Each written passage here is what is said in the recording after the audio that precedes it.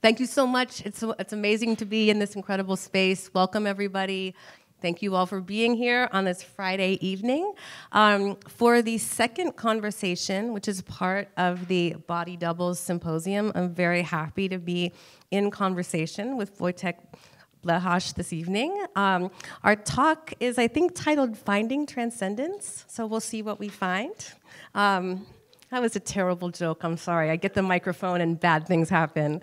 And Annie, I just want to thank you for putting together this incredible symposium. Would you like to say anything by way of introduction?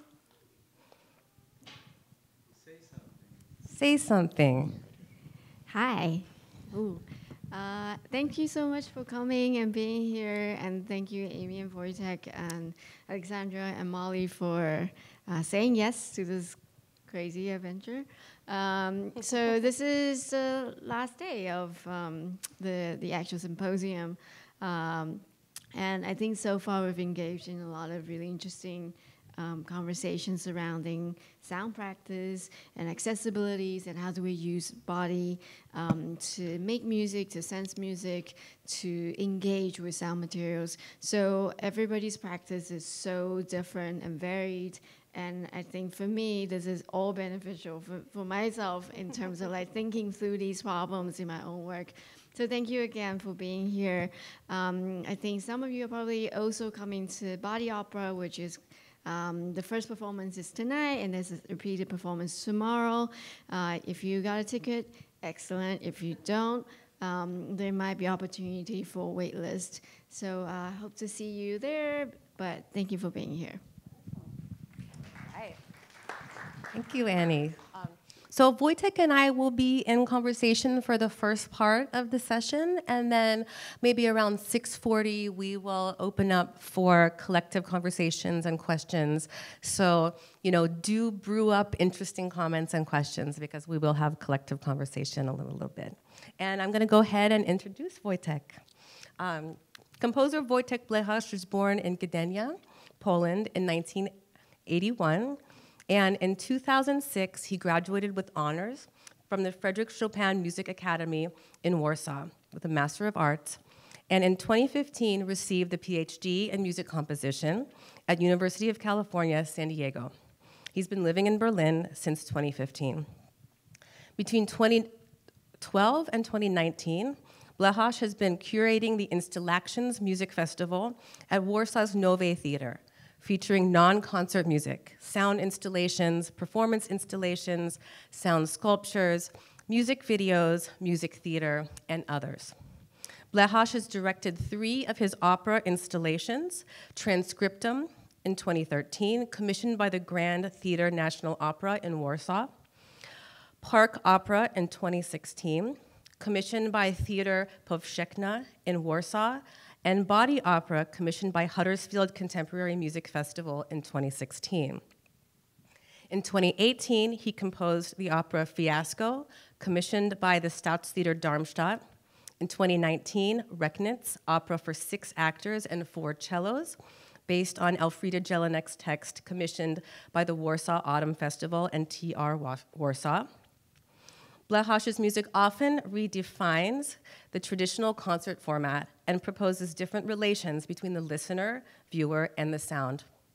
His music involves site-specific projects, participatory audience, elements of music, and instrumental theater, as well as immersion and embodiment of sound.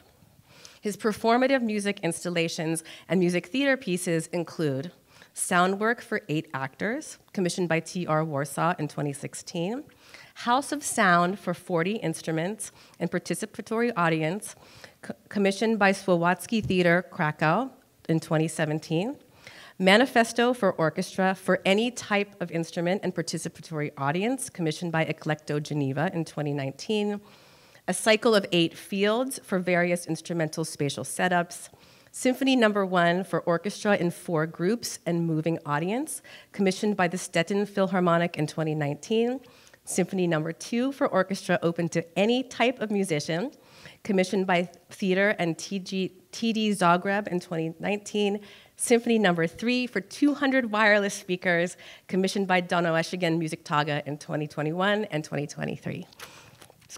quite an impressive list. So welcome, Wojtek. Thank you so much. Thank you so much for having me. All right.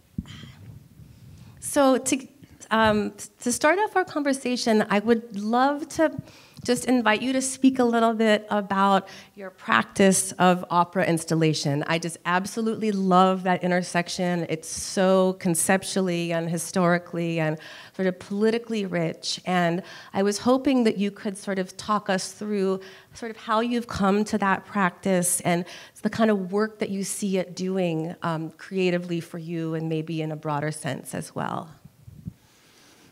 I will try to speak as slowly and clearly as possible, so please bear with my Eastern European accent.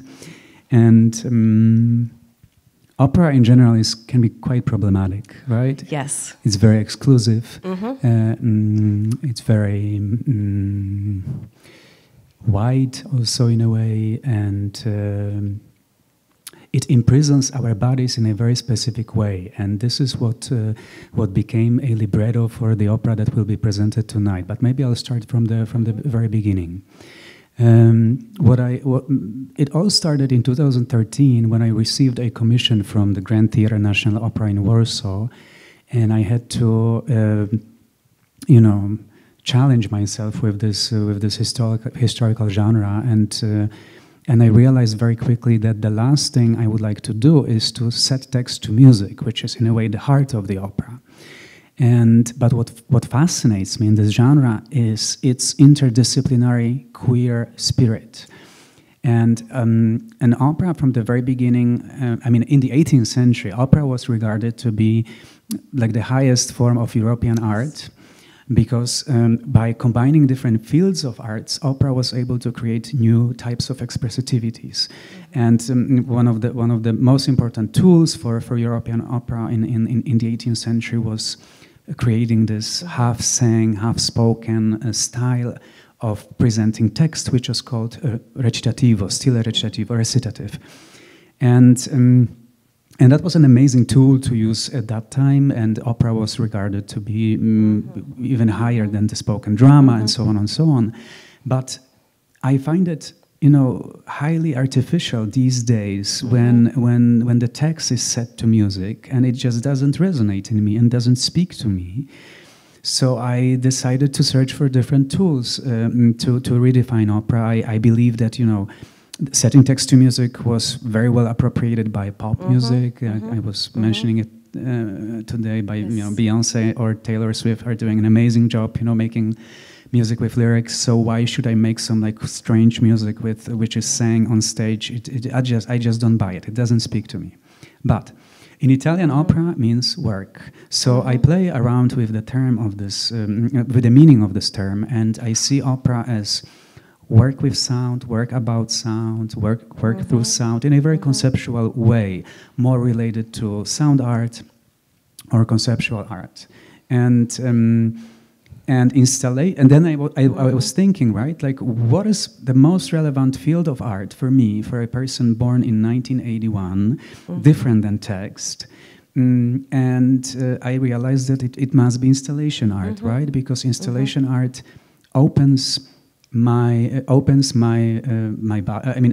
creates a different relationship between me and the space and the time and the object in space and so on and so on. So it also liberates my body in the process of experiencing the piece of art. And this is what I enjoy, and this is what I would like to do. So opera, which is work on sound that has to be installed in a specific space, and very often it involves participatory audience, and it's open for collaboration also with other artists. So when I was doing my first opera, I did not invite a librettist to work with. I invited a sculptor and a light designer.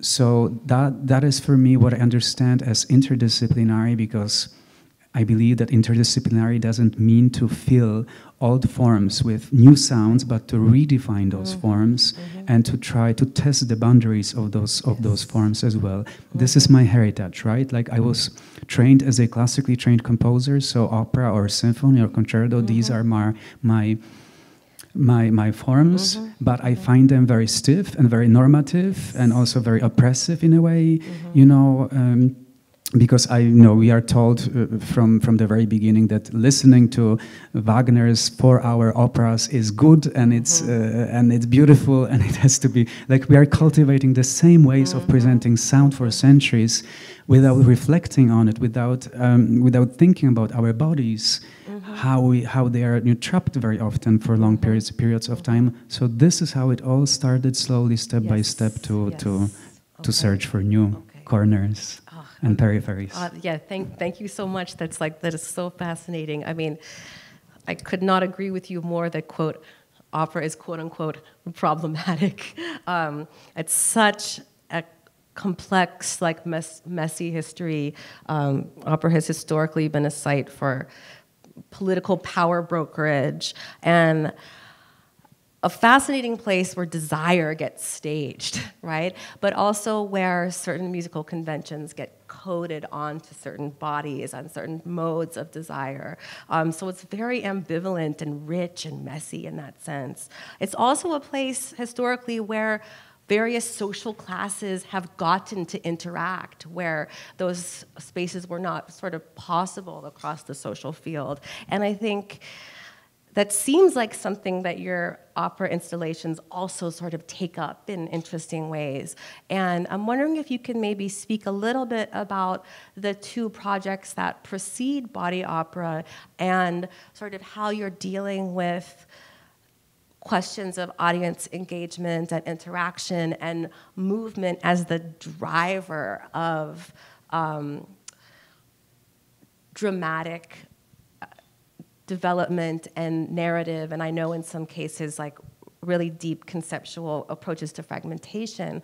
So can you maybe talk us through those two projects, so Transcriptum and then also Park Opera, and maybe lead us to some nice framing for Body Opera before this evening. Maybe I would start with this, that the history of the opera itself is very interesting because it has lost a lot of its initial charm in a way and participatory spirit as well. Like operas back in the 18th century were like highly social and they were more like social gatherings and not like very exclusive, meetings in the temples of sound where, where tickets cost a small fortune and so on and so on. People would go to the opera house and they would just gossip, they would rarely talk the whole time, play cards, get drunk. Exactly, there is even a reference to that actually in Body Opera. There is a part called Candy Aria, and it's related to so-called sherbet arias. So a sherbet aria would usually open the second act, and it was called a sherbet aria because between the first and the second act, a dinner would be served. And when the second act would start, they would serve desserts, usually sorbets, sherbets. So there was lots of noise coming from the spoons and the dishes. So the opening aria in the second act would always be designed for the secondary character, for the servant, So because people were still busy with eating, and so I wanted to kind of like to recreate this spirit and to make an opera a social gathering, and also a space where the audience actually can participate in building the opera. So Park Opera happened in, sorry, my presentation is very messy, so I won't be showing too many examples, not to stress Bill and I promise I will not ask him to go back and forth. Park Opera takes place in one of the parks in Warsaw, and it has 9 acts, and these acts are typical elements that belong to the operatic genre, but they are transformed into the situation in the park. So, for example, there is a ballet, right? Every operatic production requires a proper ballet, and in Park Opera, a ballet it's a social project dedicated to the local joggers and runners, to people who do sports in the park. And they were invited to this project, and everybody got a simple costume, and every person got 2 wireless speakers. So we had like 20 runners, and they would run with those wireless speakers through the park, and each speaker had like a music inside of it. So they were creating this running cloud of sound, and interacting with people in a very surprising way sometimes. So there was a moment where one of the acts of the opera was dedicated to the children. So there was a walk with an ornithologist. There was an art workshop, and out of this art workshop, children would have to paint imaginary birds based on poems written by local poets. And then at the end, they would have to create sounds for those imaginary birds. And then at the end, you would get the final product, which was the book with the illustrations of the children and the poems. And there was a sound installation hidden in the bushes with all the sounds created by the children. Amazing. But at the end, this is dedicated to us, to adults, because we have to walk between the bushes and we have to listen to those sounds, to those onomatopoeic sounds, because in the society we don't talk about sound, and very often I hear from my friends, I don't know how to name this sound. Right. I'm not a musician. I don't know how to talk about music. So this booklet with the text and the poems and the types of sounds was supposed to stimulate your imagination. And wait, is this sound rough or maybe silverish? Is it, is this sound high or low, and so on and so on and so on, to activate listening, right? Body opera is, park opera is in a way about our connection to the nature, how we listen to each other, how we deep listen to the surroundings. Paulina Oliveros would say that animals are the best deep listeners because they have to constantly scan the environment and listen for the survival, basically, or for yeah. So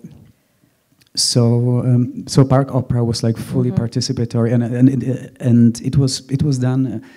I think 12 times within 3 years, and every time it was really lovely to see people to at the opening night we had like 500 people coming. I told you they ate the stage set for the there's one. Every like really big opera production needs like livestock, live animals on stage. Right. Every respectable opera. But in park opera we have all the animals living in the park. So I invited the unicorns, but the humans, they have lost the ability to see the unicorns. But there is a trick how to sense their presence. So there was a huge circle of hay. And at the rim of this hay, there were apples and rose petals, because this is what they feed, this is what they eat. And you would arrive, and you would get a audio guide. And I invited a Polish equivalent of David Attenborough actually to read that story.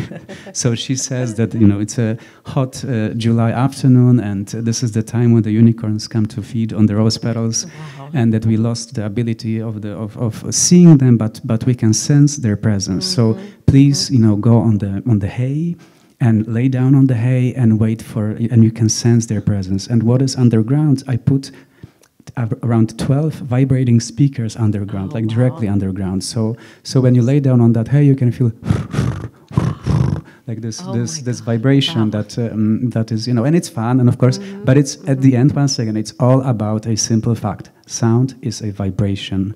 It's a physical energy that is embodied, and it also kind of takes us to this. So there was a lot of fun to while making. There's nothing better than working in the park. Waking up in the morning and instead of theater, and just going to the park and looking at the birds. And I remember one very funny anecdote on the dress. There was like a proper dress rehearsal, like the way how it happens in the institutional theater, and I forgot that actually the choir was actually happening in the section of the park which is a cruising area, like a really old-time cruising area, and the director of the theater was like cruising through that area, and he was picked up by some guys, and he was just a theater director, like approving the dress rehearsal. So yeah, different adventures. Wow. And in the first opera in Transcriptum, maybe here I would mess around a little bit, and I'll just show you the building because it gives some sort of scale. So I can show you at least. That was the one of the elements of park opera. This is the recitativo for toy piano. This is the aria. The mermaid is the symbol of Warsaw, so people would sit here on those lounge chairs, and you see the headsets with long cables that go into the water. We dropped a bottle with CO2 in the lake, so it was bubbling like something was sitting inside. Wow. And when you would sit, an usher would come with a tray with raspberry candies, because aria is usually something sweet, so we combine flavor with taste with. I invited some graffiti artists to make the stage set. This graffiti says, "I'm all ears." This is the map, how it looked like. We had a brass sextet playing on one side of the lake, so you could listen to them on the other side.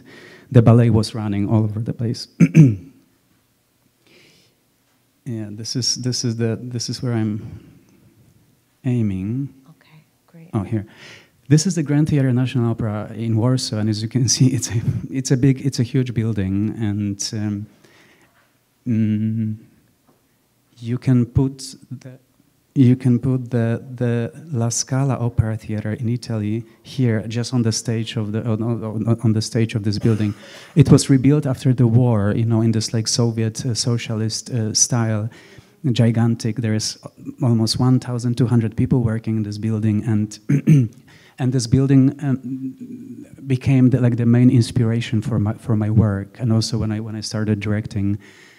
I'm not a theater director, but I know how to direct sound in space and time. And I was completely mesmerized by those endless, mazes of halls, corridors, cargo elevators. And I wanted to make an opera about psychological trauma. What fascinates me in it, to be specific, I wanted to place the viewer in the structure of the psychological trauma, which is always alinear, chaotic, dark. There are those theories that say that trauma is so extreme that when it happens to us, it goes outside of our understanding, outside of our memory, and it hides into this, dark void, that dark container outside of our understanding, and then it oozes back through flashbacks, repressed memories, chunks and bits of events, and I found it very fascinating, and I wanted to kind of to recreate this type of structure to place the viewer inside of it. So here I was working with 250 people. I divided them in 5 groups, and there were 5 trails and 5 main spaces in the building of the offstage spaces of the opera. We didn't use the stage at all, only at the end. And those 5 spaces of the opera house, they represent 5 phases of grief. So there's depression, anger, bargaining, denial, and acceptance. And in each of those spaces, there was a different fragment of music. And at the end, also, I wrote a small story about the protagonist of this opera. It was a woman, and something very tragic happened in her life. Basically, she experienced a fire of her house, and her husband died in this fire, but her child survived. And there's a mystery which happens after that. And the audience is walking through those endless halls and trying to put encounters on their way, like different installations, different objects, different situations, actors, actresses, to be specific, because all female characters are dressed in the same way, like they would multiply the protagonist. And they're trying to, collect those bits of information, and the confusion is also an important element in this narrative, because confusion is also a very important element in, recalling the trauma. Yeah. And also the architecture. So the architecture works as the memory itself, right? We are lost in the inside of the memory, and the architecture is the memory. And also the sound is the carrier of the memories, because there is a fragment for 2 accordions in the opera, which is very loud, so we can very often hear it. They play on the 5th floor, but we can hear the accordions on the 2nd floor, on the 7th floor. So we are haunted by this sound, by this memory constantly. It returns like a returning dream, which you could see. There was this neon installation, Returning Dreams. This is one of the light installations. I was not myself. This is one of the most crucial sentences that many patients, traumatized people say, that when trauma was happening today, they were not themselves. They didn't know what was happening. And this is Returning dreams, and you have this, when you pass through this corridor, you have this feeling like you would emerge, submerge underwater in smoke. Yeah.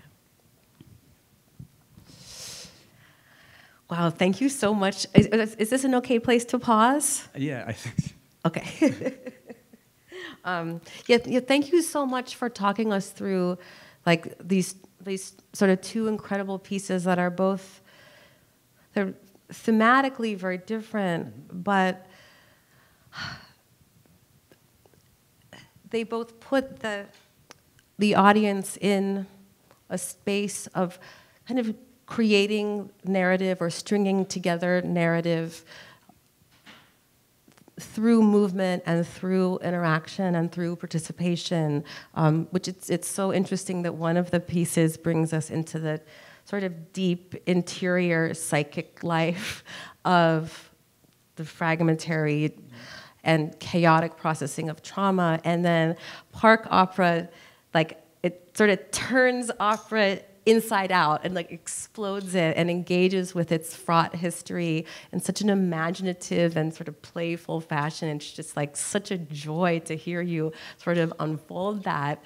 And I think, well, one of the first pieces of text that people who come to Body Opera tonight will encounter is the sentence, "This opera is dedicated to your body," which is so beautiful, and it's such an extension of sort of care and reciprocity and empathy, and these are themes that have come to the surface in many conversations during the symposium. And I just want to ask, in a general sense, like, what does that mean to you? Like, what does it mean to dedicate the opera to the kind of performative you, to your body? And how do you imagine that the audience might take up that dedication? The research on body opera took about 2 years, and the first version was supposed to look completely different. But I thought it was it was going to be about a dancer. Never mind. After completing my PhD, I had a great honor to co-teach a class at the psychology department in San Diego with Professor Piotr Winkelmann, who is an expert in embodied perception. And we were teaching a class to psychology students about new music and how and embodied perception. So it inspired me exactly to go away from the dancer and to I remember that moment when I realized I was so lost. I had so much material, nothing was clicking. It was all trash. You know, like really a year and a half of research, the whole structure was ready, the festival was coming. And then one day I was like, no, this is all about the audience. Okay. It's all about your bodies, not about some abstract bodies or different. And that was also the moment when I moved from San Diego to Berlin, and I went to my first rave. And as a classically trained musician, it was quite a shocking experience in a positive way. Because for the first time in my life, I felt like I was wrapped in sound, and sound is the biggest love of my life. So it was so beautiful for me to feel it. And I thought that maybe there is a way like to recreate this sensation of embodied sound through some like very simple analog way. How can we insert sound inside of our bodies? And this is, now I can go back to the first picture. But also, in general, like body opera can be understood as a critique of a music institution, right? We said that the opera houses they imprison our bodies, or we are told that those normative ways of experiencing sound are right for us. And for me also as a queer person, I was always like, trying to go like against those different forms of, subtle oppressions in the society and so on, and reclaim our senses also in a way, right? Because our senses are very often imprisoned. So the main gesture of the body opera is that there's no seats. Look at you, you're tired already. It's Friday, 5 p.m. You want to go home, 6:30. So body opera is for 100 yoga mats, maximum 100 yoga mats, right? So you come to the opera house and you can lay down. because we are tired, right? Nice. And the overture for body opera is a lullaby, because first we need to take a nap to be able to look at art. And the first version of body opera was a little bit bigger, and with 3 performers. And then I, after it was done in England, in Finland, in Luxembourg, in Warsaw. And after this tour, I realized, okay, let's get rid of all this like performative aspect. We don't need like giant sound sculptures. There was a lot of stuff. Let's just limit this experience to the pillows, and let's keep it simple. Sometimes less is more. So you have 100 yoga mats, and you have those pillows, right? They look quite innocent, but there is actually a vibrating speaker inside of this pillow. So at some point you start to realize that there is something happening, and you start to build relationship between your body, your ears, your bones, your muscles, and the pillow. And the more you press your head against the pillow, the deeper the sound gets inside of you. And so this is the like reenactment or recreation of this embodied sound. Yeah, beautiful. But not only, I don't know if you are coming tonight, so I don't want to give you too many spoilers. So maybe I'll just leave it here. Okay. Well, can I ask a quick follow-up?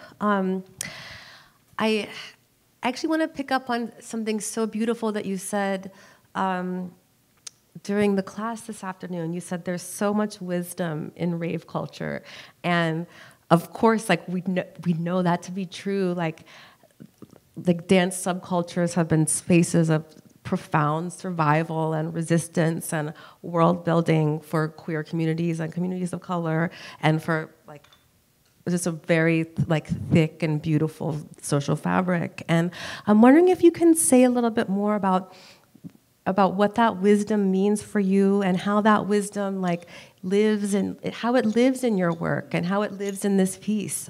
So maybe we can also explain the title of this meeting, which is a reference to an article at the New York Times. Oh yeah, I was going to talk about that too, but you can talk about it. No. You go.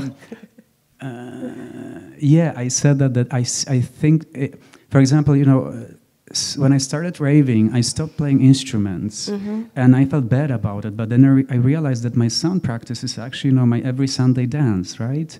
And this is how this is like a new way for me to express sound. And I still go to the Philharmonic or to the Opera House from time to time just to test this on myself and to see how it works. And sometimes I still like the format of a concert. There is something beautiful about it. But in most of the cases, I'm sitting there, I'm like, my God, this chair is so uncomfortable. I'm dehydrated, and I want to just stretch, and stand up. So rave is like a concert. We can see it as a concert, right? So we come to the concert, and we are fully immersed in sound, and we have full freedom to express that sound. We can do anything we want. We can dance, we can wave our hands, we can walk, we can talk, we can do so many things. We can, and this is such a simple fact, and yet it works.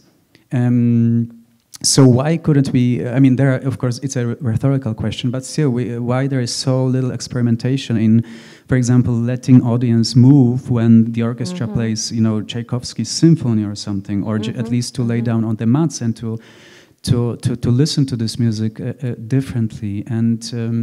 And also there is so much devotion to sound and music in the rave culture.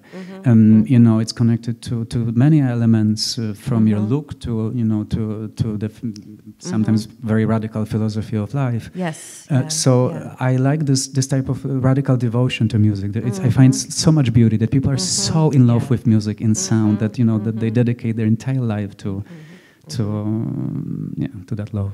Yeah, it's so moving to hear you say like sound is the love of my life, and to really think like, well, what does that mean, and how does that connect you with people? How does that connect you with your body? How does that sort of open you to all sorts of forms of reciprocity? It's just there's no question in here. This is one of those classic like comment, not a question moments. But it's such a profound provocation, and it's very generous of you to sort of bring us into the space of how you experience that. But also like to follow up the politics of care. It also became a very important element for my work at some point, you know, like to especially when you come from like European, you know, classical music training, which is so restrictive and very patriarchal, you know, and based on becoming a virtuoso. We don't need that, right? We need care. Right. And also like when I was this year I had a premiere of my piano concerto, which is for piano and 50 wireless speakers. I am the conductor in this piece. So the orchestra is replaced by electronic devices, by wireless speakers, which is also kind of like a critique of an orchestra, because it's really fucking difficult to work with orchestra musicians. I had a yes. Although I had last year in February, exactly 1 year ago, I had a premiere of my largest orchestral piece. It was a 60-minute piece for orchestra in 10 groups on 3 floors with walking audience as well. It would cause me so much stress. Not to mention that it was never mind.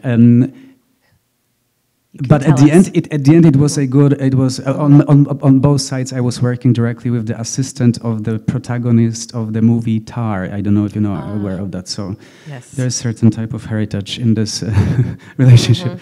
Anyway, so at the end, it was a positive experience to work with orchestral musicians. But the concerto for piano and wireless speakers, this is, you know, you don't want to work with us. No problem, you know, we can just switch you to wireless speakers, and you know, the only thing I have to do is to charge you and to change the memory card from time to time if I want to change music. But the role of the conductor is like against this patriarchal figure that has to dominate and boss around. I bring those speakers with care to space as well, one by one. Like I would be planting a sound garden, and I'm offering also ASMR treatments to the audience during the show. I approach people very gently, and I have 2 speakers in my hands, and I give you a little bit of a massage, you know, a sound massage, because I believe that we needed much more than just another masterpiece and another conquering of whatever. I watched a few excerpts from the project Queer Magic Intervention, and there are these just incredible moments where people are I got to keep the microphone in front of my mouth. Sorry. I talk with my hands. If I can't move with my hands, the ideas don't come out. But there's these beautiful moments in that documentation where sort of people are seated, and you know, you see like hands crinkling leaves and sort of ministering these small sound experiences. And when you speak about practices of care, that feels like very resonant with that project as well. Queer Magic Intervention is a very, very special, dear project to me, and I'm still having like goosebumps. I mean, it happened 2 years ago, and we were invited to take over the Congress Hall of the former party Nazi rally grounds. It's in Nuremberg in Germany. It's a gigantic area which was designed by Albrecht Speer, the architect of the Third Reich and Hitler's architect. So they created some unbelievably, you know, like a giant structure for the Nazis. And there is the Congress Hall. It's unfinished. It's a gigantic ruin. It looks like a Rome Colosseum on steroids, and we are invited to take over this space and to bring our queer energy to that space, to, you know, to revert through witchcraft, through magic, because there are artists who work with this, to change the, you know, the energetic pattern of this extremely dark and evil space.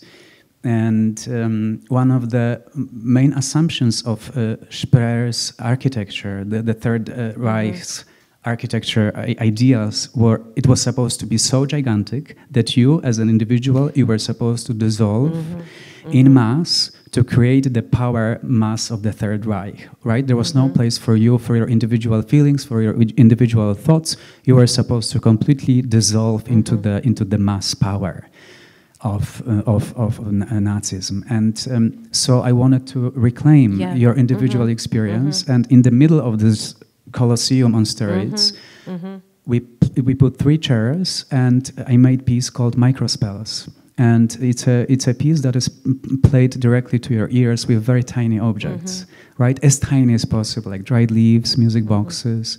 We are also using actually like small vibrators and tiny bells, like really cute things. But and we approach the listener from the other side, and we play those like very gentle things. And you're sitting and you're looking at this like unfinished, completely fucked up idea, that luckily didn't take place, to reclaim your personal experience, because such evil and darkness can only be conquered with care and tenderness and gentleness, right? So this is how it worked in queer magic intervention. This part was just Microspells was only a part of the whole show. It was a collaborative project with non-binary people, with trans people, people of color. So it was also very important to bring this energy to that space and to dance together on Hitler's grave. Yeah. I'm so glad we got a chance to speak about that project. The video documentation is incredible. Please watch it. It's just breathtaking. I think at this point, maybe we'll take about 10 minutes to open up for comments and questions from the audience. I will walk the microphone over to you. So send a signal if you would like to share a question. Yes. All right. Here you go. I hesitated a moment because I'm still fully forming my question, but one thing I wanted to ask you about is, what are your ideas about how much different mediums, or cultures or environments, like, raves or experimental operas in the park, or your most recent project, the different ways in which they demand they demand effort or interpretive effort from the audience. Like in the rave context, I think about, as a member of the audience, you're given great freedom because it's just like there's music there, and you can go dance if you want. If you get tired, you can go talk to your friends and like mill about and whatnot. Whereas in different experiences or other environments, kind of expect you to be there or be present, or kind of assault you with sound or ideas for like 4 hours. And then your mind starts wandering, like, this cherry, like you talked about. So, I guess I don't have a fully formed question, but I was wondering if you have any more thoughts on that. Especially at the losing concentration. Once again, if you're coming tonight, I don't want to give you spoilers, but I was trying to find a method to deal with those issues, right? Even because in body opera, you have to stay on the mat for an hour and 30 minutes, right? You don't have freedom to walk, because that would kill the thing. But we are offering you something else instead. In the big version of body opera, for example, after the lullaby, after the nap, the audience was participating in a warm-up. Like very gentle warm-up. I invited a specialist who does resonance technique. It's a German technique. It's a mixture of Alexander technique and like stretching, tapping, which was created in the 80s for musicians actually, so they can properly relax their bodies to have more resonance in their instruments, right? So first you take a nap, then you stretch your body, you prepare like step by step your body for the experience. Then you do something else that I'm not going to tell, and then there's a mantra that you have to sing as well. So that was kind of fun, to find those ways. And it's always, when you do this type of work, there's a lot of like psychology of the crowd and psychology of the audience, and you have to consider all possible options, including always the darkest scenarios that can happen, and you have to be kind of like ready for them. That people will go exactly in the wrong direction when you want them to go, that they will trip on something, that they will keep talking, which is for example, when I was doing this piece with the orchestra, I had a talk before the show, and I told people that we ask you to walk in a slow motion for 1 hour, around the foyer. It's an amazing building, like brand new venue. with open spaces on 3 levels. We ask you to walk, but specifically, we kindly ask you not to speak, because this space is very resonant. And even if you whisper, we can hear those sounds. We ask people to take their shoes off. Everybody got a pair of socks. So it was also the kind of like this museum. You know, back in the day, in the museum, you would have to put those like funny slippers. So we just asked people to take, and you know, they were like very formal people. They came to the symphony, and they were so happy to take their shoes off and just to walk barefoot, you know, for 1 hour, and you know, and also like to give some guidance, right? Please follow once again Paulina Oliveros's idea that sound is the map, walking is listening. Walk like you would have, you know, your ears on the soles of your feet. Walk as slowly as possible, and if you want to talk, please just leave the building for 5 minutes, you know, talk, say what you have to say, and then come back to us. Like, this is our deal. And people were wonderful. And Polish audience is not always so obeying, you know, rules. German audience is the worst, because, you know, when you can move, they already think that they're in the club and they can smoke, talk, and drink beer. Or they're very, like, snobbish. They think they've seen everything, so they can be totally disrespectful and talk. So it depends also on the country where you present your work. Yeah, I don't know if that answers. Yeah, that's great. Okay.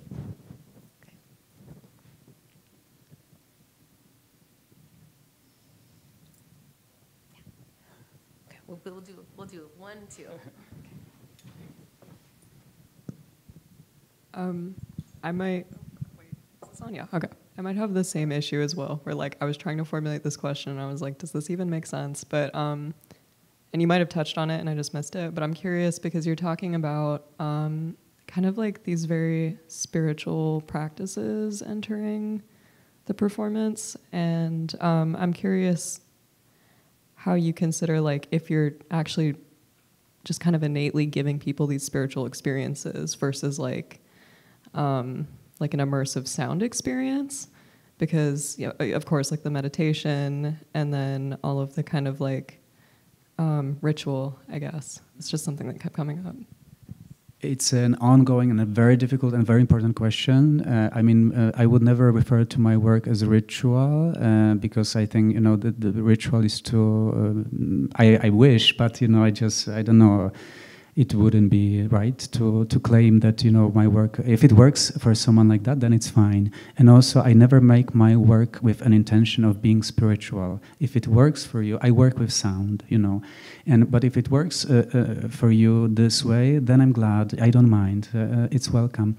And there was one more thing I was going to say, but now I forgot.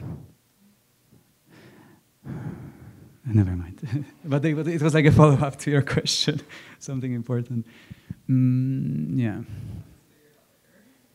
I know what. Like sometimes, you know, you can get such surprising reactions from the audience, right? Some people want more spiritual. Some people want, oh, I should have taken mushrooms. Other people are, you know, you talk so much about liberating your body, and then you tell me to take my shoes off. I hate that. This is so oppressive. And the point is, I don't tell you to take your shoes off. I say, you may take your shoes off. And this is the subtle difference, right? So, yeah.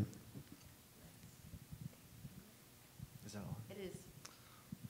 I was wondering if you could talk about disability in your work and how you either address it directly or accommodate it. Mm-hmm.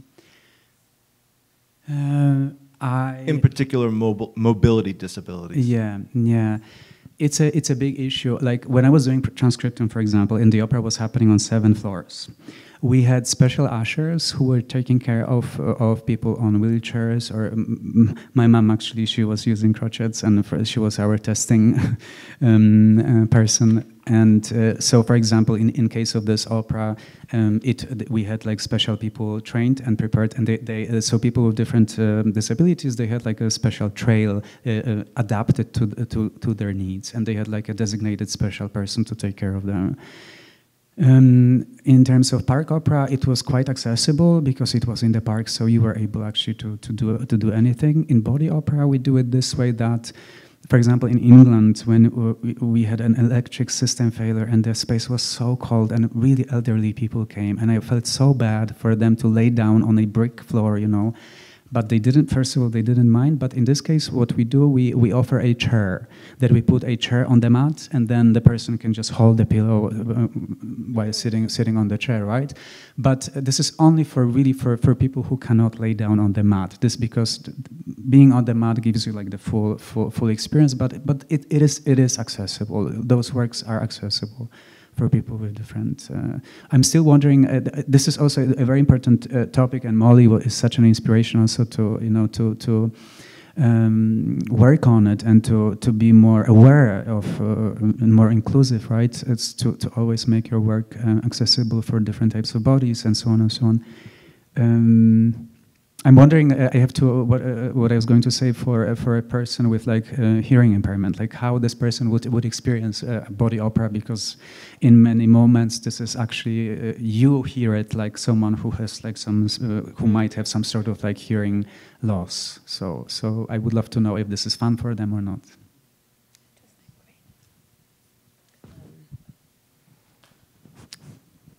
We maybe have time for like one more question if we. Is that okay? Yeah. Okay. I was happy to hear that you just started going to raves, and I'm wondering how you think of the interaction of raves and operas.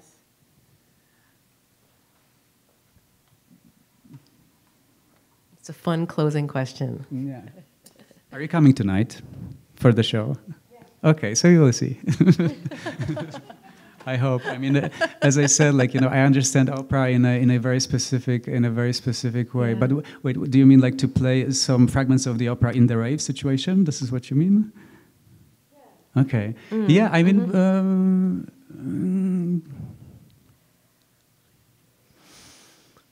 I guess I wouldn't mind if it was just like a short quote. But you know, techno is techno. Like we don't have to mess around.